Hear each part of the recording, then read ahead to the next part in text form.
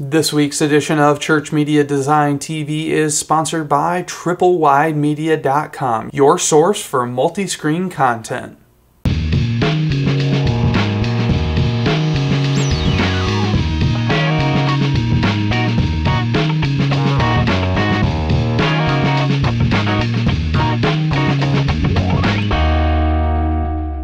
Welcome to another edition of Church Media Design TV, tips, tricks, and how-to for you, the Church Media Designer.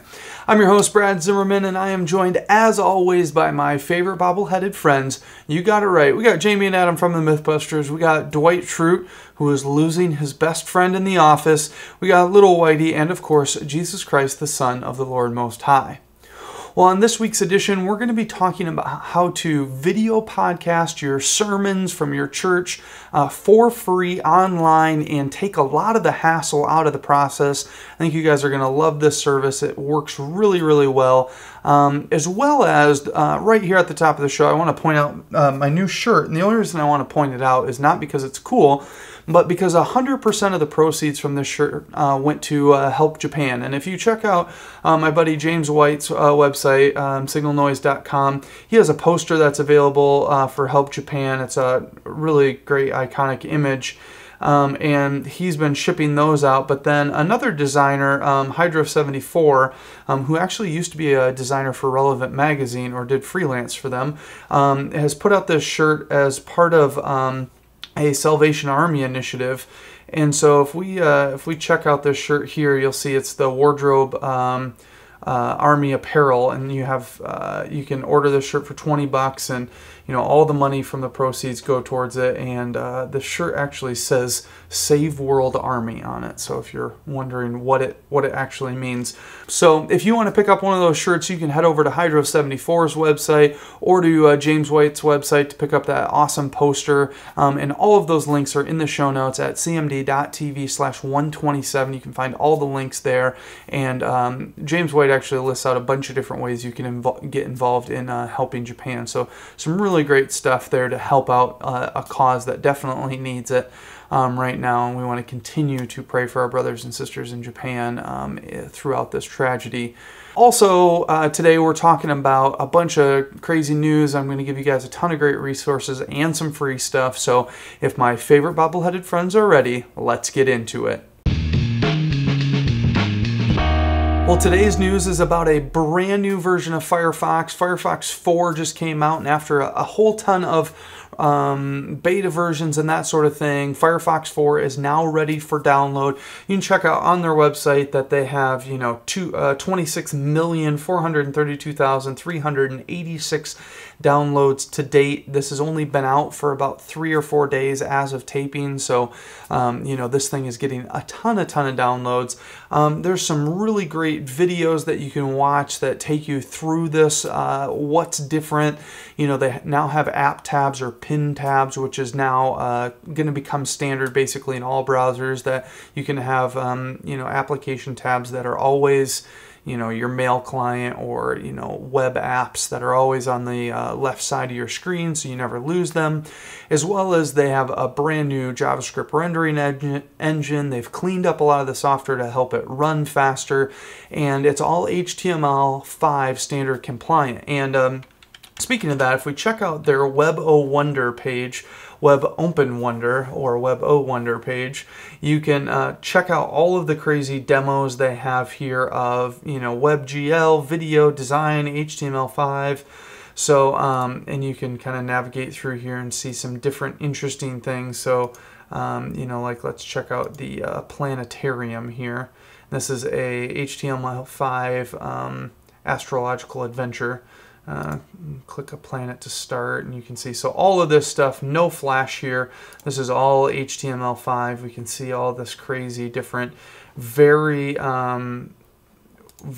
interesting looking stuff, and you can see how fast this is rendering and moving around. So and you got a lot of interactive stuff going on. So HTML5 is where it's at. Again, if you want to find out more about what HTML5 is, we have an episode all about that kind of demystifies what's going on there, because it's not just a piece of software. It's JavaScript working with CSS, working with HTML markup to create all of this new web app stuff. So I encourage you guys, go download Firefox 4. If you've left and moved to Chrome, or you decided IE 9 is the best thing ever, stick with open source. The guys behind Firefox are always doing it for you, the consumer. That's why there's certain things that aren't even in Firefox, because they want to hold true to true open source standards, which I think is pretty awesome of them in this day and age of being bought out by the next biggest thing and wanting to make the most money. So check out Firefox 4.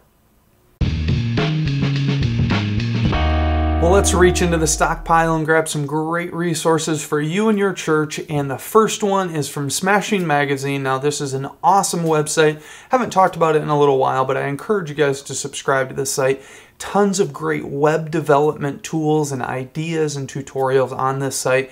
And this one that caught my attention has to do with what we were talking about in our news segment, HTML5, and this is syncing content with HTML5 video. So now in HTML5, there's actually a video and audio object. And what basically this tutorial goes through is how to convert your video so that it's a WebM format, which is a open source format, and where you can host it and all that sort of thing, as well as a service called Vidly that will convert it into all formats. It'll work in all browsers and what that's all about. But then it's going to talk about how to actually go through and use the video API to sync your content. So you can sync content and have, web pages show up or Google Maps show up, and it goes through all of the markup and how to do it all, and talks about some different interesting ways to do that along the way. So I think it's a really cool thing. And so if you're looking to do, maybe this is something you want to look into, if you wanted to do an online small group resource, or you wanted to do any sort of like a prayer resource or something where you had, or even Sunday morning, you can have your video from Sunday morning synced with slides or text or information, and every time it hits certain parts of the video, content syncs up with it, which could be a really cool immersive experience rather than just watching a video or something like that. So check out that article. The next one is, I was working on a project recently. I needed a retro font, and I was searching around looking for something, and then I realized, Brad, you're an idiot. Go to Font Diner. Font Diner's been around for a long time, and you can see here it's a retro diner vibe.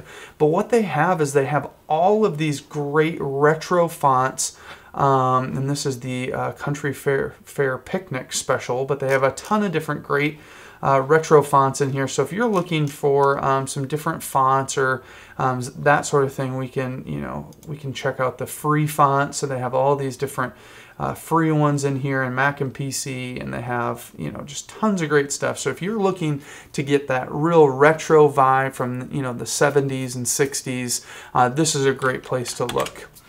Next up is a awesome website that John Saddington, who runs the 8-Bit Network, started up, and it's called Tent Blogger. And if you're blogging or your church's website runs on WordPress, this is a site for you to check out. If you're wondering, how do I, go about building a reputation online, or what are the best plugins to use, or how do I get started in all of this, Tent Blogger's got you covered. I think this is an awesome site. He does stuff like this, jump starter ideas on how to, ideas for posts that you can do, as well as he has updates on, his standard theme, of course, but, we can simplify and speed up your workflow on commenting on blogs. He actually has domains, which this is pretty funny. I'm going to show you this real fast. He's got a bunch of domains that he's trying to sell. One of them that I thought was pretty hilarious is ChurchNorris.com, which I think could be awesome and funny, and I would love for one of you viewers to go buy that domain and start a Church Chuck Norris ripoff, because, well, if you're going to do a ripoff, it should be a Chuck Norris ripoff. That's the new tagline of CMD.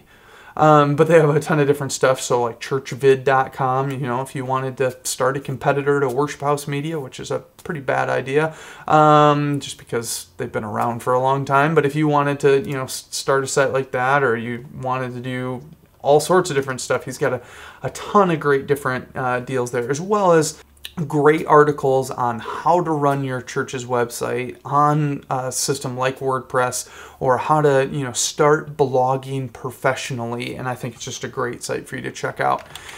As I said before, one of his deals is the 8-Bit Network, which one of their sites is Church Create, and Church Create has this awesome article about a brand new camera app that I think is pretty interesting. It's called Collab Camera, or Collab Cam, and one person is your director via iPod Touch, iPad, iPhone, whatever. And then you can have, I think, 4 other people running this, and you can actually do a multi-camera shoot via a bunch of iPhone cameras. So it costs $7 an app, but you can make this into one movie. You have all these different people out there. So think about how interesting this would be if you got a bunch of students who are passionate about doing this, and you were at a retreat for a weekend and said, okay, you guys are going to go do a video shoot of this event, and you're going to be calling the shots from this thing, and you can actually send cues to people, so you can say, pan right or whatever, and tell people what they need to be doing while they're shooting their video. So really interesting. I have no idea what the quality's like. It's an app that I kind of want to check out. So you can check out all of those links and even more resources at the website in the show notes at cmd.tv/127. So check out all the show notes in there and add a bunch of that stuff to your arsenal. Well, before we move on, let's say thank you to our sponsor of TripleWideMedia.com, your source for multi-screen content. If we head over to their website, you're going to find out that they have a whole ton of different stuff going on here, from, stilled sacred panoramas to some glittering gold stuff. And we can check out some individual clips here, like this color wash loop. And as you can see, it's just a nice, simple, abstract loop. But one of the cool things is they actually have realistic loops as well. And so we have this this really nice wheat loop here. And so we got this great pan going on. And think about what that would look like at the back of your space across the stage. It would set this whole new vibe going on with that. And the coolest part about all of this content is it comes with the triple wide, double wide, and single wide with every single purchase. So we can preview the what would the double wide look like, and it will load that up for us here. And so that's what the double wide version looks like, and then the single wide version here looks like so. So if you're thinking about, you're like, well, Brad, I don't really use multi-screen content. I don't have that kind of stuff going on. Even though you talked about it last week that you can get the advanced module for ProPresenter for Windows now, I still don't think I'm going to do it. But you can buy this content right now, so go find a background that you really love, and you're going to get the single wide version right now, but you'll also have the double and triple wide for the future when you do a special event, or you decide to go with multi-screen content in your room. So this is a future-proof way to get your media. So I want to encourage you guys to go check out all of the countdowns, the stills, the motions, and mini movies at TripleWideMedia.com. Now, on today's episode, we're going to be talking about video podcasting your sermon or your messages or whatever you want to call them, or maybe you want to video podcast some other content. We're going to do this for free with a service called blip.tv. Now, a few things that I'm not going to cover, but I'll give you some resources for real fast. I'm not going to cover how to actually create that video. We're going to talk about what to do with the video after you have it. Now, if you want to find out more on how to compress that video down into a format that's usable, I would encourage you to check out my rendering compression, and codecs, everything you want to know, or I can't remember exactly what it's called, but you can check out the link below, and that will send you to that page, and check out that one that talks about how to compress this into the right format. But this service will kind of help us do that anyway. So it's a little bit less important, but it is important to know what codecs to use and that sort of thing, because we're creating a podcast feed that's going to go to a bunch of different devices and hopefully end up on people's iPhones and iPads, iPod Touches, as well as Zunes and Blackberries and all sorts of crazy different stuff. So that's what we're going to be talking about today. Now, one thing that comes in handy is knowing how to make that video correctly. So another cool thing to check out is iTunes making a podcast page. This is their podcasting resources. And you can find out, where is it at here? Formatting video for the iPod Touch, iPhone, iPad, Apple TV. So it talks about the maximum video size for each device. So iPod Touch and iPhone 4 can have up to 960 by 640. I'm guessing this is the newest generation of iPod Touch. iPad can do 1024 768 and Apple TV can do 720p 1280 720. So that's the size of video that you can put on it. I find it really interesting that the iPhone 4 can shoot HD video but can't play back HD video. Kind of interesting. And they say that the screen is HD Retina display kind of stuff, but it talks about the you know, what it can and can't play. So it does show that this can play up to 720p at 30 frames per second. And like I talked about in that rendering and compression episode, you have to use main profile 3.1 or else it won't be compatible. Weird little stuff with that. And then it talks about Apple TV and all of those sorts of things, as well as it gives you an example feed that you can create. Now, I talked about podcasting on some of my very first episodes, and I haven't really talked about it since then, but I wanted to talk about video because we're now in a day and age where a lot of churches are recording video, as well as the resources for sending video out has become a lot better. People have more bandwidth in their homes, that sort of thing. So we're going to talk about that today. And the service that we're going to talk about isn't a Christian service. It's not something built for the church, but I really think it's one of your best solutions, and it's Blip TV. Now, we can check out their website, and the first thing you'll know is that they have what seems like a lot of scandalous, not Christian stuff. Now, your church might freak out about that and say, wow, there's, you know, people kissing on the front page, and it actually looks like two girls. We don't want our content there. And I can understand that, but one of the best parts about Blip TV is that no one's ever going to go to Blip TV. Now, I was actually reading through a forum post and somebody's like, how does Blip TV actually make money to stay in business? Because all of this is free. Now, they stay in business because of ads on their website, but you can also make money off those ads. And I think they also make money off distribution contracts. So let's go check out and sign up here. Now, I've already created a sign up, but I wanted to just show you this real quick. So you can enter your own username and show name, and then you actually get your own custom show address. So you know, you can go to whatever, so yourchurch.blip.tv, as well as if you have a PayPal account, all you have to do is put the PayPal email address in there and say enable advertising in my show, and they'll start putting pre-show advertising as well as lower thirds. They actually can do mid-show and post-show inserts as well. So some interesting ways to make money if you're interested in that. Most churches would say let's not do that. That's probably not a good idea. So we're just going to log into an account I already have created for today. So now that we've logged in, you can see this is our dashboard area, and we have episodes, players, distribution, advertising, statistics, and settings. Now, one thing they're saying is you should turn on ads. They want you to turn on ads because not only do you make money, but they make money and everything stays in business. They also have a pro account that you can buy. I actually use this for CMD. I haven't bought in the pro account yet because I haven't found a need for it. But if you feel the need to grab a pro account, you can do so. So we can go to episodes, and if we would go to episodes, we would see a list of all of our episodes. However, there's nothing here, so we got Bupkis. And so what we're going to do is there's a couple different ways to actually upload your content to Blip TV.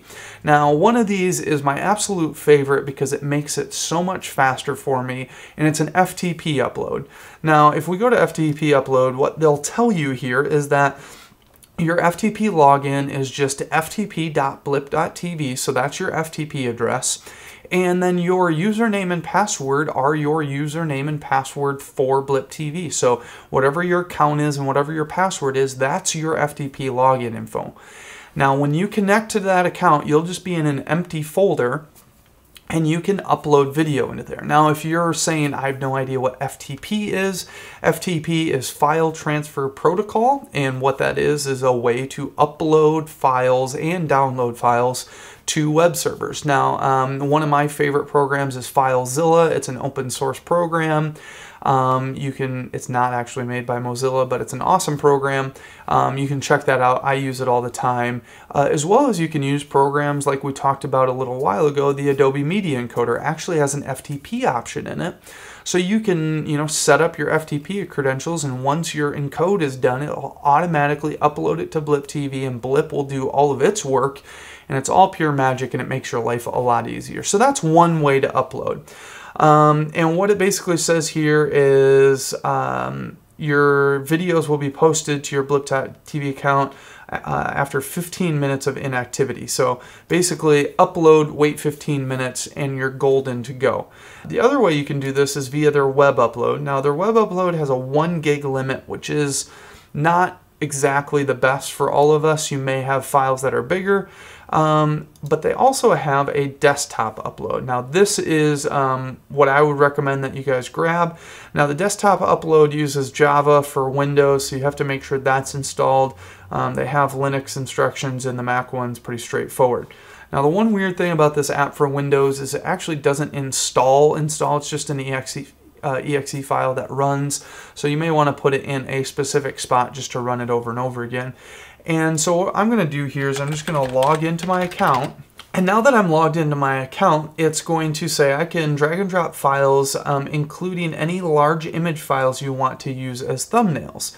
So what I have here is a video. So this is our video that we're going to upload. Well, here's our little piece of test footage that we're going to use today. So this was shot on my iPhone 4, and I just want it to be short and simple so that we can upload this to Blip TV and show you how distribution works and everything else. So as you can see, that's our little test video. And then I also have this random, this has nothing to do, but let's say this is our series graphic for Sunday. This happens to be a sled day slide that I made for our middle school ministry. I love this photo. That's part of the reason I wanted to show it to you. I found this on the Stock Exchange. Awesome photo. So we have that photo going on there. I'm just going to take both of these files and I'm going to drop them right in here. Then I'm just going to hit next. Now the cool thing about this is it actually goes in, here's our file, we can throw in a title. So let's say this is, Sunday teaching, or let's say this is our series, so we'll call this the Sled Day, and we'll say how not to break your face. Okay, so this is Sled Day, How to Not Break Your Face, and that's the name of our title for our series. Brad shows us how to not break our face while sledding.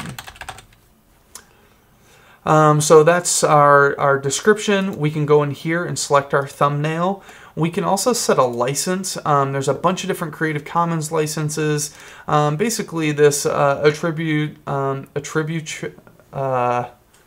first one here, I can't remember how to say that word right now, is probably an easy one. If not, you can just say public domain or no license, all rights reserved, whichever you care to. I'm just going to do this main one here. Then we could tag this if we want to. These tags will get used in search engines, that sort of thing.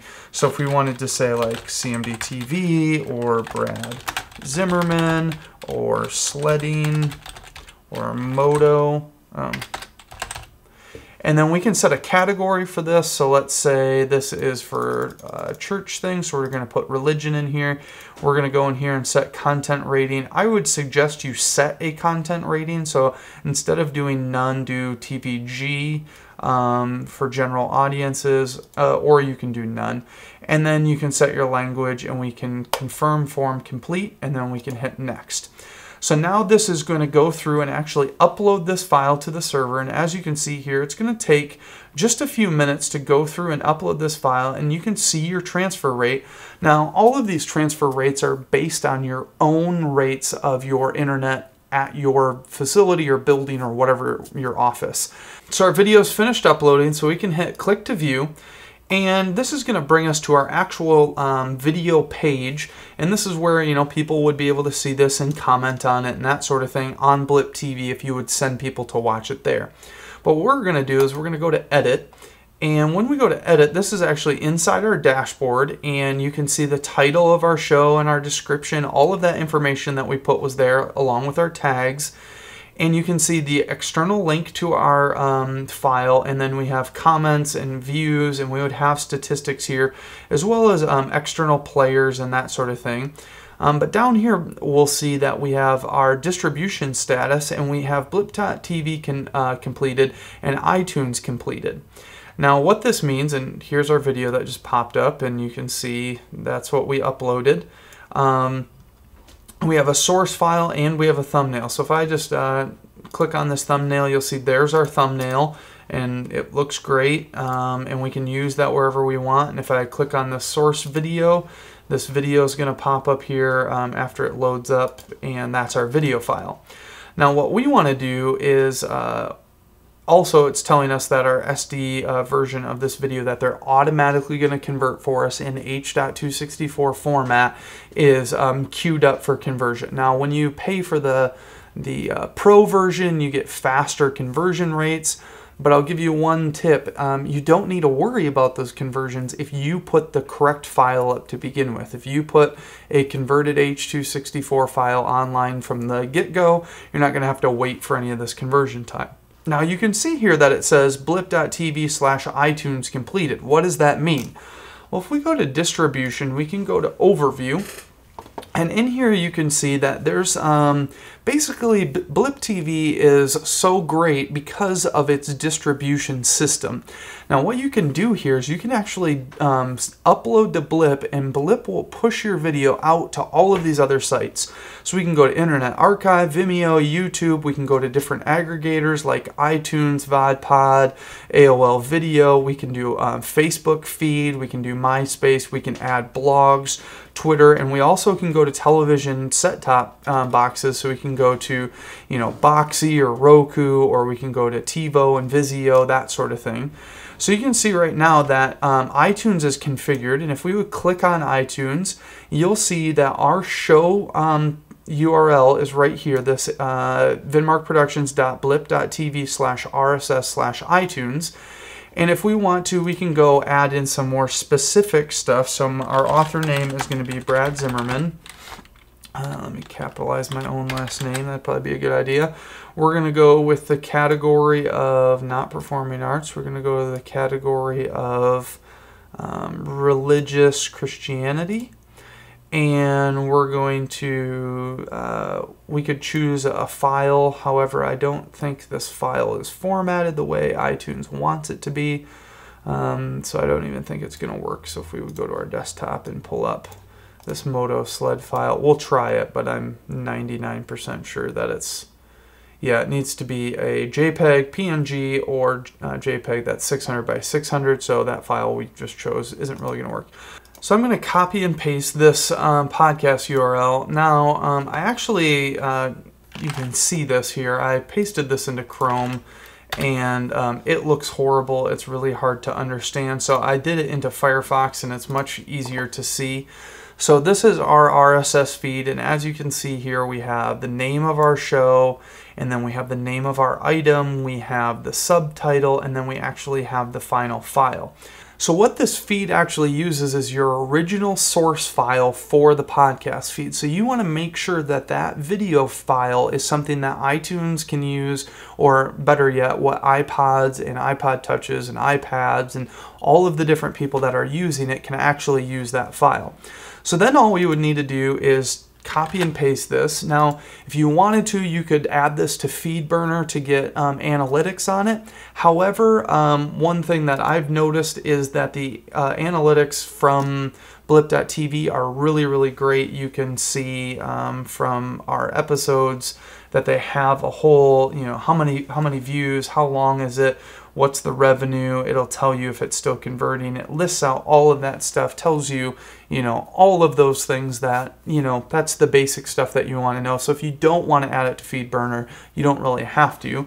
But then we would just go into, let's say, iTunes here, and we're going to go to podcasts and, oops, sorry, iTunes Store. We're going to click on this podcast button. And we're going to go over on the side here, and we're going to do submit a podcast. and then we would paste in our podcast feed and hit continue. Now, when adding podcast feed to iTunes, it uses whatever account you're logged into as the owner of that account. So make sure you're using an account that's your church's or maybe your media department's, but not one of your own personal accounts if you don't want to have that conflict going on. So that's how you would add that feed into iTunes. Now let's say, okay, so now we have our podcast going online. It's created an RSS feed for us with all of the information, and it's going on to people's devices. It's allowing them to download it through iTunes, and you could use that RSS feed for a lot of other readers as well. But what about on your website? You want to show this video on your website. Well, there's a couple different options. In our distribution area here, let's go back. You'll see there's a couple different ways we can do this. And the two big ones are through Vimeo and YouTube. Now, a quick word about YouTube. YouTube has a 15-minute time limit for most of their normal accounts. You need to become a YouTube partner, which is an application process to actually become a YouTube partner, and that lifts that time limit. I'm currently going through that process. So YouTube, even though it may seem like a great place to put all your teaching videos, it's not necessarily the best one. However, Vimeo is a great place to do it. Now, what they tell you here is that you have to have Vimeo Plus. And on Vimeo's website, you can see here, this is what Plus gives you. It's $59.95 a year. What you get is 5 gigs a week of upload, no banner ads. You get priority uploading, you get HD uploading, HD embedding on every single site. Customized players, so you can get rid of the Vimeo logo. You can only have a play button if you wanted to. You can make it very simple, change the color scheme so it fits for your site. This is what we use for CMD. You can always download the source file, so they hold that source file on their server for you forever, as well as you get great analytics from them on the playback there. Now, the cool thing is the analytics from Vimeo actually get passed back to Blip. So when I'm looking at, I send over my HD version of CMD from Blip to Vimeo, and all of the view count from Vimeo shows up in my view count on Blip. So it's a pretty neat thing. So you would need to link your accounts, and it's a pretty easy process to link those accounts together. You shouldn't really have a hard time, but you have to have Vimeo Plus to do that. So there is a little bit of money involved, but $60 a year is a really great deal, and I think you'll find it really nice. So the one other thing you might want to do is add it to your church's Facebook fan page. So if you go to Facebook feed here, they actually have a really great, it's a 2-minute and 52-second video that walks you through this whole process. Super simple. I'm not going to redo something they've already done, so I encourage you to go check that video out, and you can activate your Facebook activation. Now, one thing that I'm going to point out that they talked about in that video is actually how to push your content to your different networks. Vimeo and some of the other ones, iTunes is an automatic distribution. However, Vimeo and Facebook and some of the other types aren't automatic. So what we need to do is go to all episodes, and we're going to click on our sled day, how not to break your face, and I'm going to click the edit button. Okay. Now in this edit button, we're going to see that we have files and roles. So here's our master file. We can actually add additional formats and files if we wanted to. We can update our metadata, or if you forgot to add it, or if you, let's say, uploaded via the FTP uploader, which doesn't give you metadata, you can go in and add that metadata as soon as the file is online. So you can do that there, or we can go to distribution. So what we can do here is, if we had our stuff linked up, we would just check the box for Vimeo, or check the box for YouTube, or check the box for Facebook feed, or you would see your fan pages feed there, and you would select that. So you would just do that, and you'd hit save all changes, and just a moment, we're figuring it out and working on it, and then it will automatically send all that video out to all of those places for you. So a really great way to do this. As you can see, it's very simple. There's no coding involved.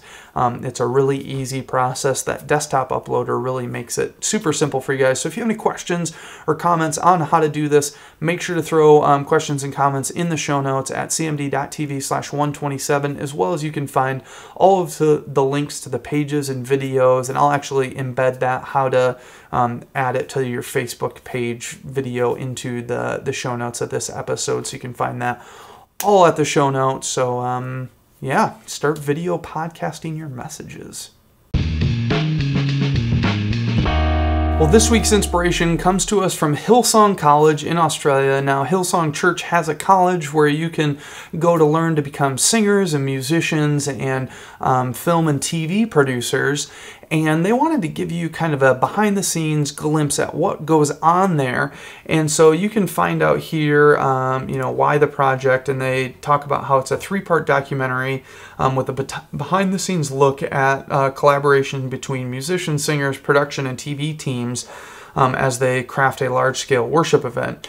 They have a trailer for this that talks about the heart behind why they're doing this and what Hillsong College is all about. But the video I wanted to show you, not that the other one isn't interesting, but this one is very inspirational because of how creative it is. And this video is all about how they took a old piano and combined it with new technology, and it's pretty awesome. So check this out.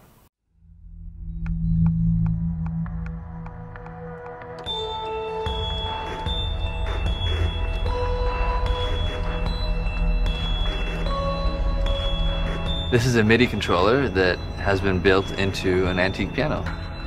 The concept for this piano came from an interesting idea to blend both digital and organic means of making music together. Also, I thought it would make a pretty good visual effect on stage. One of the first things we did was to start stripping away the parts to see what we had to work with. We took off the panels and all of the keys as well.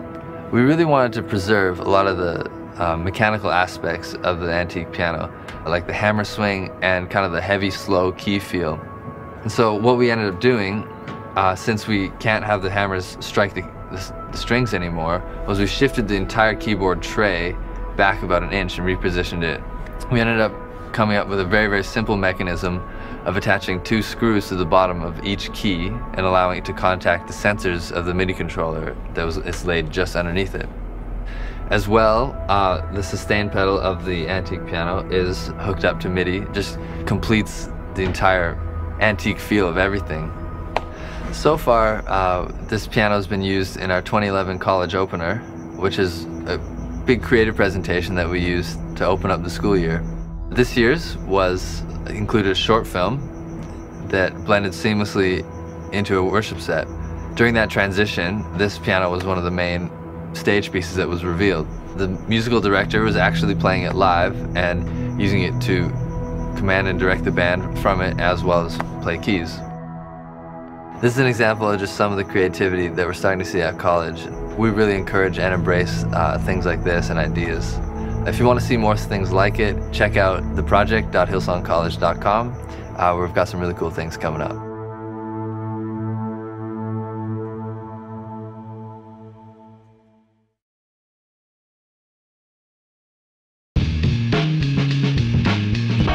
This week's freebie is a series graphic. It is a quite simple series graphic, but it might come in handy for you. It's for a series that we're doing right now called Love God. And, there's so many different things we're talking about. Love God with all your heart, mind, soul, and strength.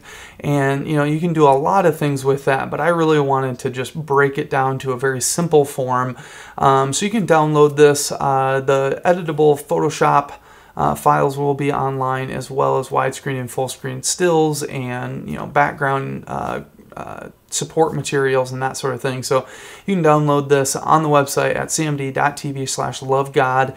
You can find all of that there. So download that. You can edit it, make it into something else, or improve upon it, whatever you want. So go over to the website and download it today.